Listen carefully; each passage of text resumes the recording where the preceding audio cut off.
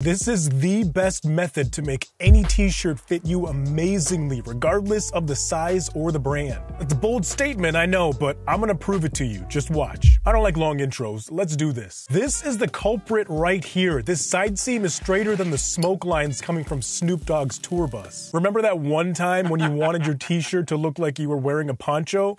Yeah, me neither. Grab your fabric measuring tape because we're gonna make some magic happen. Oh, what's that? Why don't we use the pinning method where we put safety pins in the side? Because it sucks. It's inaccurate and you can't replicate your measurements. With this method, you can do this one time and use these same measurements on any shirt you want to moving forward, as long as it's a similar size. Put 6 sewing pins in the side seam of your shirt, each of which are 4 inches or 10 centimeters apart, except for the top 2 and the bottom 2. Those are gonna be 3 inches or 7.5 centimeters apart. Just stick with me, trust me, because this is the part that's gonna change every t-shirt you wear for the rest of your life. Put the sewing pins at various locations from that existing stitch. Depending on the size of your shirt and the size of, well, you might have a sewing pin that's 2 inches or 50 millimeters from that old stitch, or it might only be 1/4 of an inch. I don't know how many millimeters that is.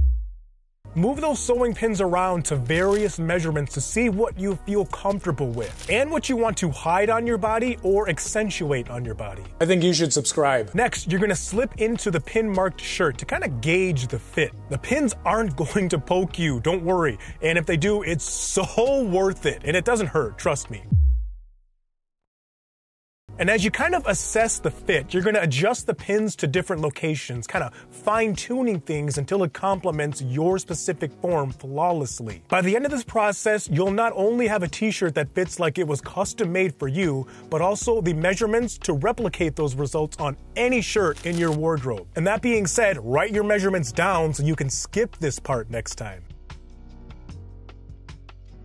Now, when you get the pins where you want them to be, instead of having the pins on the same side of your shirt, put them on opposite sides. Now, do your pins, do they look like mine with the pointy side facing down towards the devil?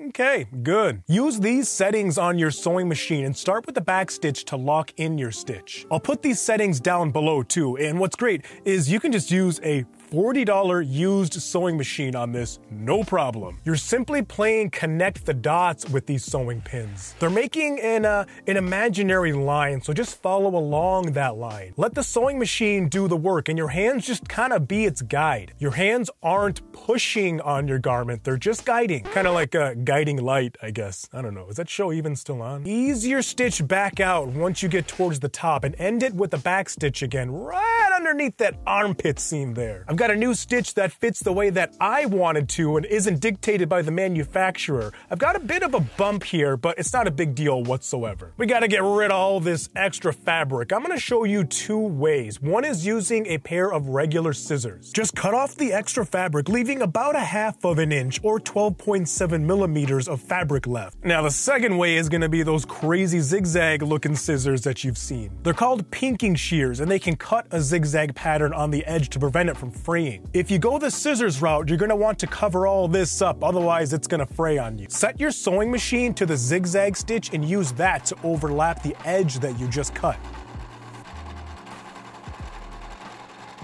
This is what your zigzag stitch is gonna look like, and now this is what all of your t-shirts are gonna look like for the rest of your life. Let's go create some perfect fitting shorts to go with this t-shirt. It's in the next video. I will see you over there. SD out, deuces!